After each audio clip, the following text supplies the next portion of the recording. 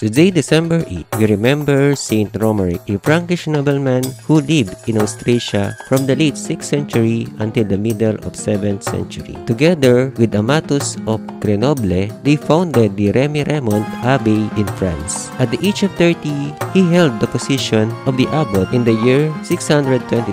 He died in 653 in the Remiremont Abbey in France.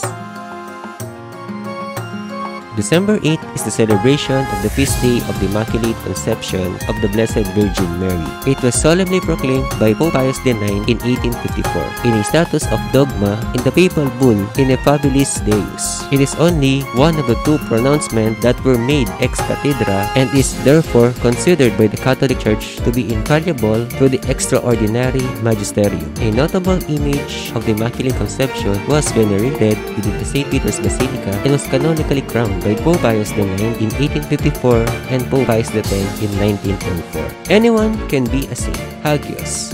Do not be afraid to become holy.